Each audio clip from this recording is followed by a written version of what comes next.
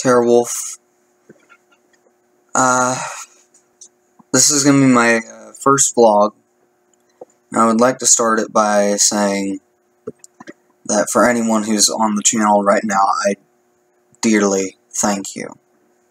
The two of you that are there as I'm making this vlog, I thank you deeply. Sincerely, I really thank you. However, I want to point out this very fuzzy vlog is not about me. It's about the election cycle it's about the 2016 election cycle, so anyone who does not want to hear about Trump and Hillary, tune out now. Otherwise, please listen to what I have to say. Because, quite honestly, in my opinion, this is why I cannot vote for Trump, and it's why I cannot allow Trump to take public office. First, and one that has been just hammered again and again by the Clinton campaign, he is unfit. He is temperamentally unfit to go into public office. You can't go into public office and just say, I'm going to run everyone here roughshod if you don't do what I say. You can't do that. The U.S. system of government is about compromise, and you don't get all of what you want. Sorry, you don't get it all. No one does, or you're not supposed to. That's why partisan movements are supposed to be looked on with shame. But all we see at this point is two parties fighting against each other for the will of their half of America. Do we really want that? Second, Trump has been using racial tactics, and extremely divisive tactics at that, the entire campaign. His entire campaign through the Republican primary and on. Only up until recently has he not been using those tactics. For example, we're going to build a wall and make Mexico pay for it. No. First off, in order to make Mexico pay for it, he would have to start a war. That's going to cost much more money than it's worth. Second, while the wall in and of itself technically is already there, all he wants to do is complete it. Walls are easily exploitable. End of story. The people guarding them can be exploited in one way or another. And it's not even necessarily the people guarding them. It could be the people within them. Like Donald Trump. As we all know, he is a businessman. Why do you think Hispanics come to America? And obviously, I'm a white guy. I don't come from Mexico. But a lot of what I hear about it, and I have asked friends of mine who are Hispanic and were raised in Mexico for a time, or their parents told them the reasons that they came. And one of them, I will not disclose who, for a while was an illegal immigrant. Is now legalized and is a U.S. citizen, but for a while was an illegal immigrant. I knew him in 5th grade when you didn't know not to talk about anything and everything. Elementary school BS. But back to the point.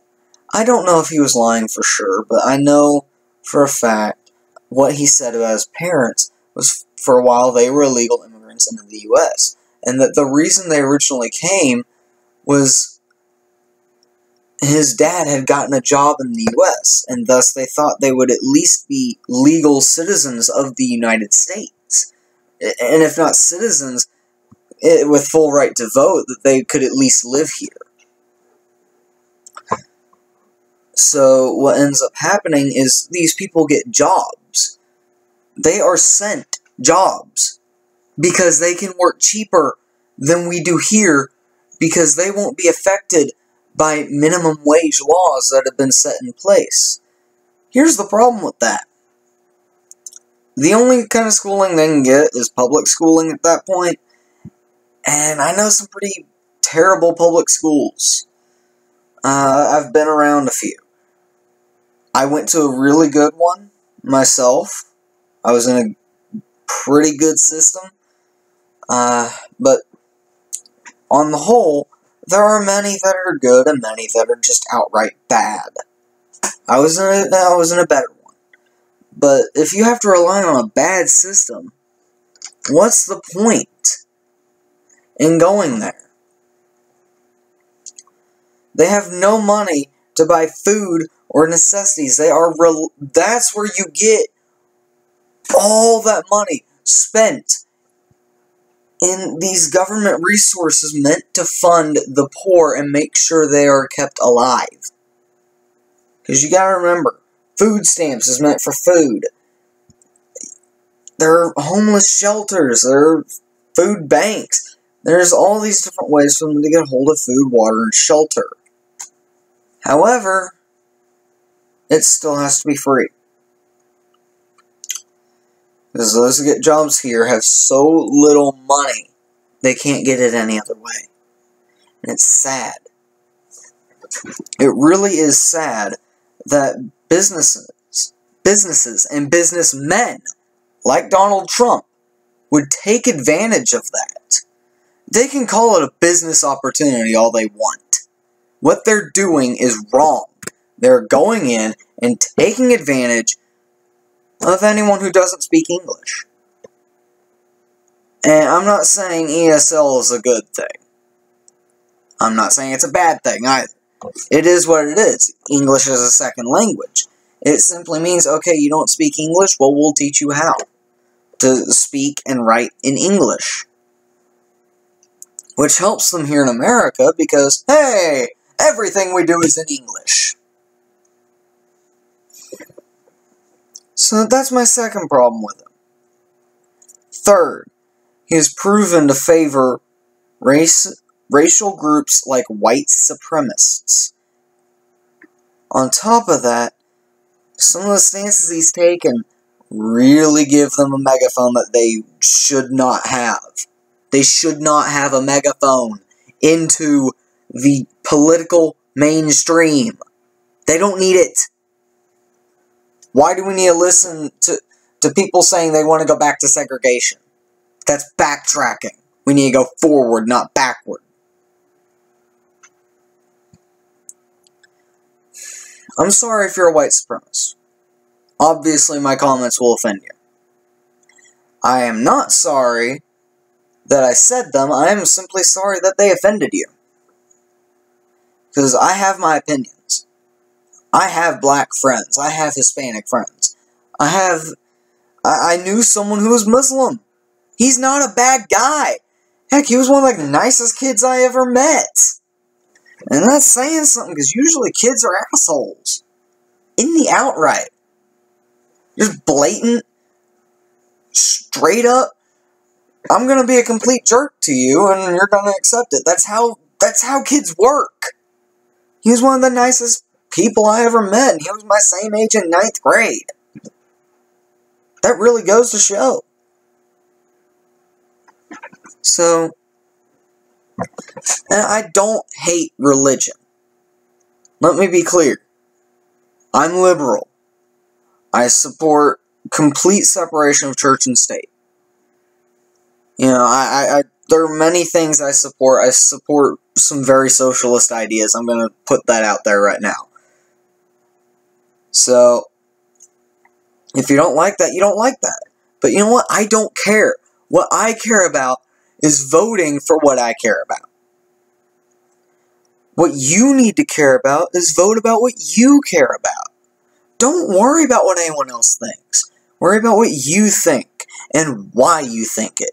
If you think it because someone else told you it's a good idea, look into it. See if it really is. Don't look at biased websites. Don't look at conservative or liberal or Democratic or Republican or Libertarian or whatever you're looking at. Don't look at websites made by specific parties or specific factions. Look at something like NPR or the Associated Press, which go in and take as little bias as they can.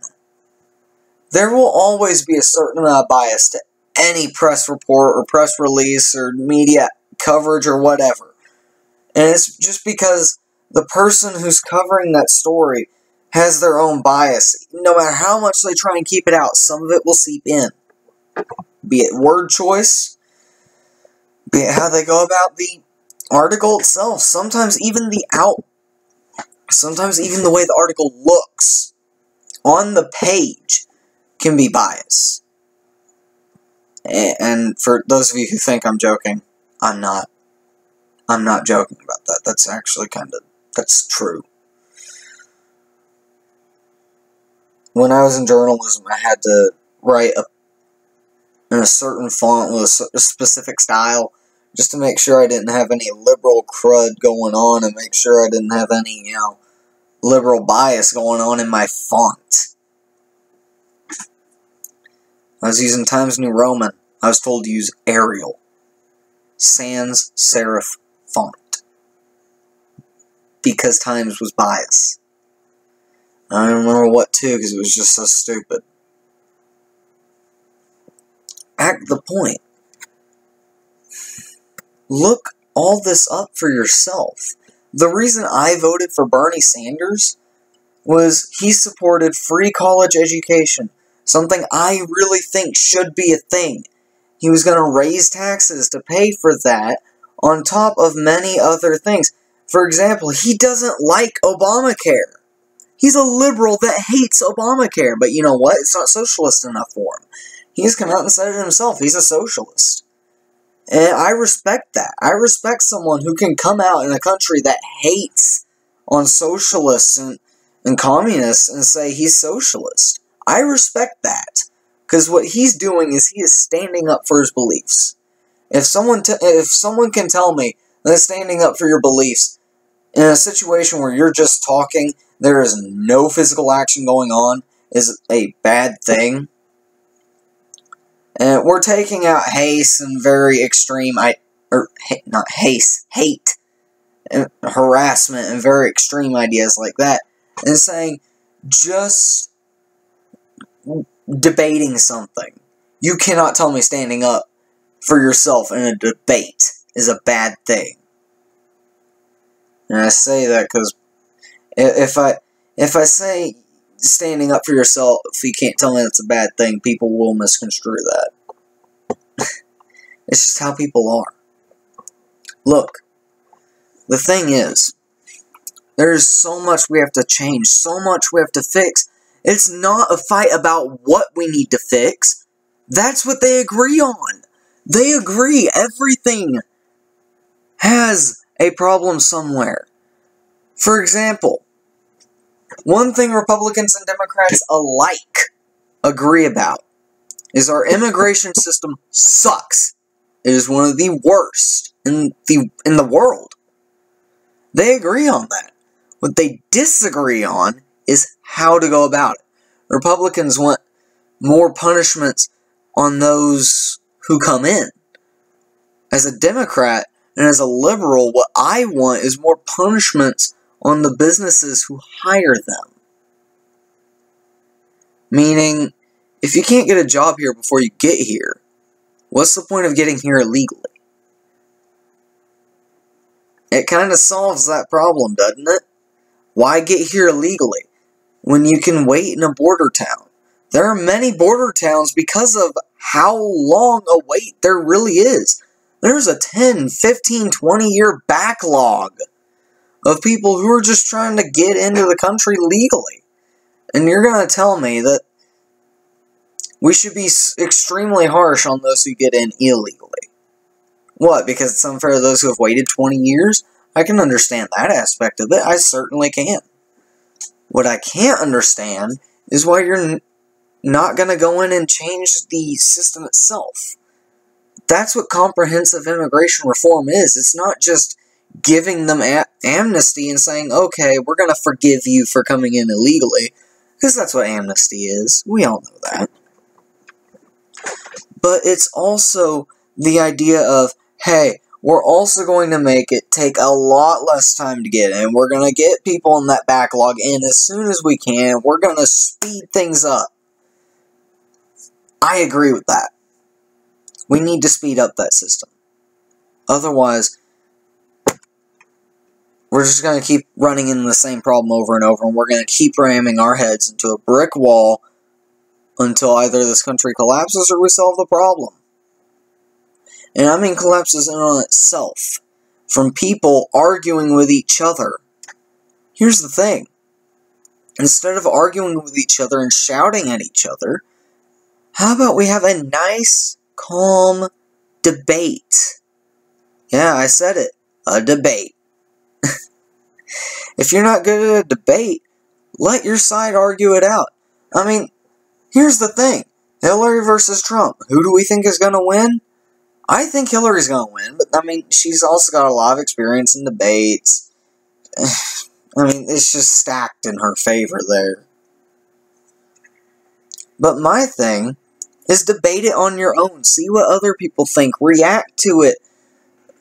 And try and form your opinion. You need to form your own opinion. You cannot rely on the opinions of others. On top of that, to just vote straight party tickets, I want to look up more about my party right now. I'm registered as a Democratic voter. I vote in the Democratic primaries. And I mean, yeah, you could say that if you voted for them in the Democratic primary, why wouldn't you vote for them in the general? But how about I put it like this?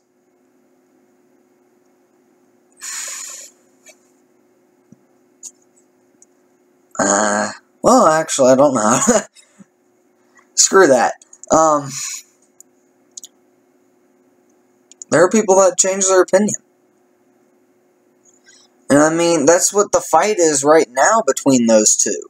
Is Hillary Clinton is going in and saying, I'm going to take these moderate Republicans who are true to the idea of being a Republican, who are true to the idea of being a part of Lincoln's party, the party that freed black people. Yes, I'm opposing the party that started the views that I have. However, they do not have them right now. Thus, I'm a Democrat. And I mean, people make the argument of black people are Democrats from birth.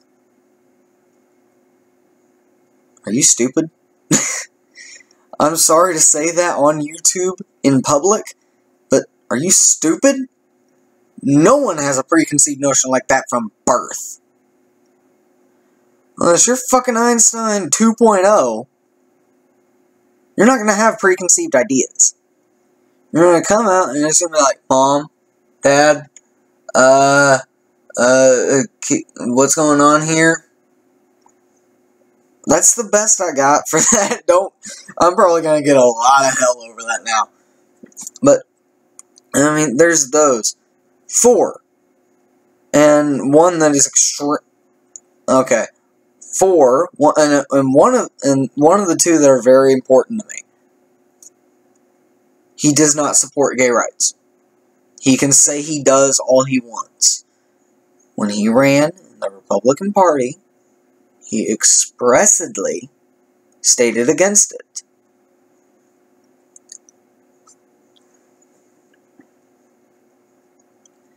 What this means is that I'm having to worry about marriages within my own family being broken apart because a group of Christians is saying it impedes on their First Amendment rights to practice their religion. Excuse me? How do they do that? How does gay people getting married infringe on your right to practice your religion? It doesn't. What you're doing by saying they can't get married is you're infringing on their First Amendment right to happiness. And yes, I know how far one could take that. There are laws against murder. And if you're going to tell me that if we allow gay marriage, we're eventually going to allow murder. I'm going to call you an idiot, and I'm going to tell you to leave me the heck alone, leave my family alone, don't infect them with your idiotic ideals. So that's what they are. You have a preconceived notion that gay people are bad. I have 4 gay uncles. Those 4 are the nicest people I have met. Hands down. And I'm not saying that to say they're great, but when you take harassment like that, it teaches you not to do that to people. I can say that from experience.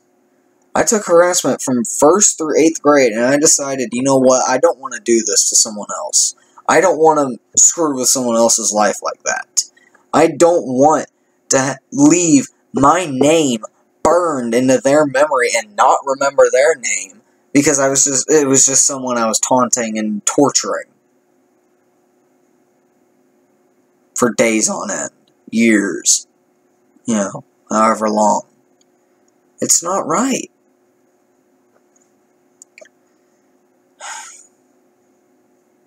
Five, I will never know where he stands, and the fact that he's extremely dishonest in general.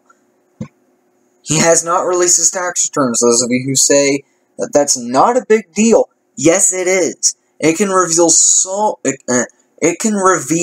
so much about your financial history that there's got to be some major debt in there that he doesn't want people getting their hands on.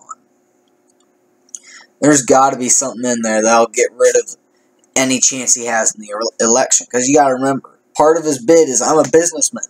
I know how to make deals. I know how to make money. If he doesn't know how to make money, it's all luck, he's going to have one hell of a time in the general election. We all know that. So, first off, he needs to show his tax returns. Second, the main thing he ran on in the primaries was he ran his whole campaign about building a wall to separate Mexico and America, making Mexico pay for that wall, and having a ban on Muslim immigration and tourism. The Muslim ban and the wall. Those were his 2 key points. Those were the things he said the most about. Now, I would like to go back to Clinton's speech where she said, where she was talking about people who took very unpopular ideas. I don't think she mentioned Lincoln, but he is he is a prime example. Lincoln freed the slaves. That was extremely unpopular at the time, especially in the South. North didn't really care either way, but they said, you know what, they're people at least. They should at least be paid for their service. Whether they're dumb or not, and this was how it was at the time, I don't think black people are dumb. Do not take this out of context. What this is I'm trying to reiterate what they thought at the time. Because again, 1800s and the 1860s were quite different from now. Now we've got people like Neil deGrasse Tyson, one of the most brilliant people on the planet. He's black. I know black people are intelligent. I know they're super intelligent black people. White people are actually one of the more idiotic people, in my opinion, right now. You know why? Because there's white supremacist groups, but I've never heard mention of a black supremacy group. I wonder why. No, seriously, I don't wonder why. You know why? Because the blacks understand that feeling. Or at least that's what I think of it. Because again, I have to relate it to my experience being harassed, which is probably nowhere near accurate. But it's the best thing I got. Lastly, other than those 5 things, what he says out loud, and what the rest of his campaign says, Hillary should be put before a firing squad for treason. Okay, how did she commit treason? Was it the email server? Because she didn't... Treason is the purposeful act. The purposeful, meaning your intended purpose is to do this. It is the purposeful act of betraying your country. She did not commit treason. She did not mean for any information to get leaked from her server. It happened. She never made it a secret that she had an email server. She never deleted any emails. She sent them the email server to look at. She went to the Benghazi hearing and was completely honest. What people harp on her about most is she said she never sent any classified information. Here's the thing. She could have sent information on that server beforehand and it became classified after she sent it. That's a problem, isn't it? If you can't prove when it was classified compared to when she sent it, guess what? You're screwed. I'm willing to give her the benefit of the doubt on that one because classified information can be a little tricky. You have multiple levels of classified information. You have, dates when it becomes classified. So if you send it before then, oops. This one was like, oh, that became okay. Well then, there's no way out. And if you're going to attack the Clinton Foundation, how do I put it like this? So you want her to close off the Clinton Foundation and stop all the good that it's doing as well. Because I can understand, there being possible ties to other countries. And those ties controlling something she does in office. I can see that. I can understand that. I think she should make a new head of the foundation and be done with it. I think that would solve the problem. So, that's really all I got for this vlog. This is about as long as a normal gaming video would be, so please, if you want to talk about any of this, you can reach me in many different ways. I have, obviously, my YouTube channel. If you want to email me about it, I'll have the email address in the description below. I'll also be putting my DeviantArt account in the description below. Yes, I have a DeviantArt account, and I know there's dirty stuff on there. Just don't go to the dirty shit. Just send me a message. Anyway, DeviantArt, email. I'll have Google Plus in there as well. So, and those are really the only 3 good ways to get a hold of me at the moment. So, please, think about who you're voting for this voting cycle. Please, think about it. And make your decision not based on, oh, she's Democrat, he's Republican, what party do I want? This isn't about parties anymore. What this is about is the future of America, and the future not just of minority Americans, but of the future of the entire country. How divided are we going to be? Are we going to be together, or are we going to be, are we going back to the 1860s? Are we going to be that separated? A lot of people say we won't. They said that right before the Civil War as well. Right up until the southern states seceded from the Union.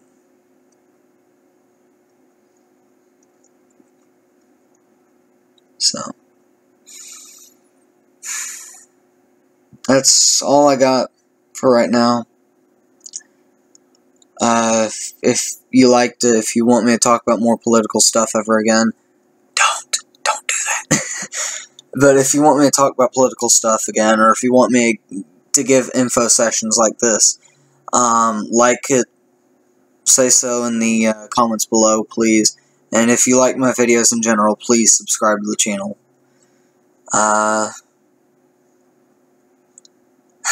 Sayonara.